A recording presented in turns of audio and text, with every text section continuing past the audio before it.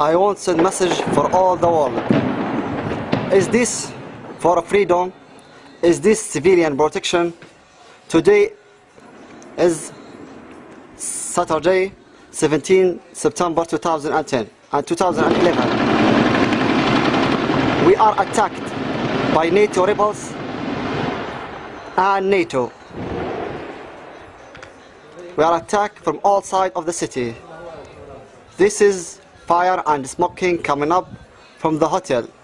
It's attacked by NATO, and beside the hotel there is a school, and on the other side there is another smoking from other side. All of this smoking and another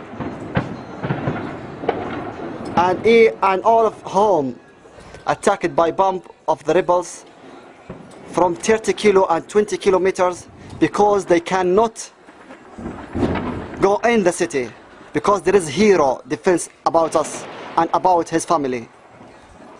What is United Nations? What is the Security Council? What is the Human Rights Watch? As you see, in that side there is Ibn Sina hospitals. You can imagination what can smoking do for the injury, for the kids, and for all of patient and the respiratory disease patient in that hospital.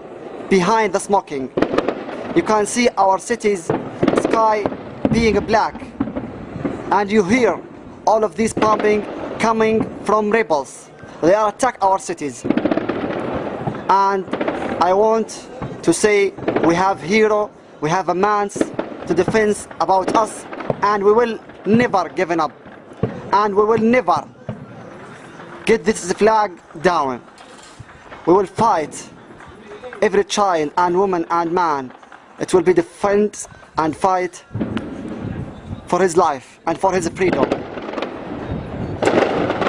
By this way, the freedom coming. This is a small of large thing you don't see. You don't see it in CNN and BBC. You don't see how like a failed, afraid of child and baby in all the city.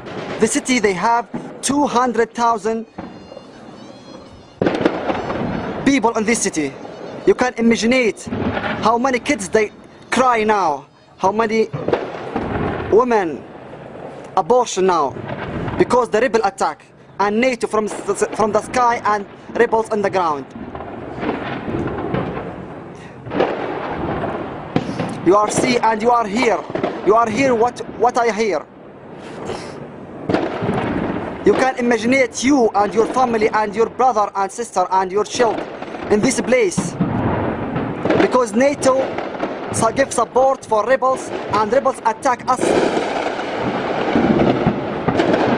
I think you hear all of that coming from outside the city, because they cannot go in the city.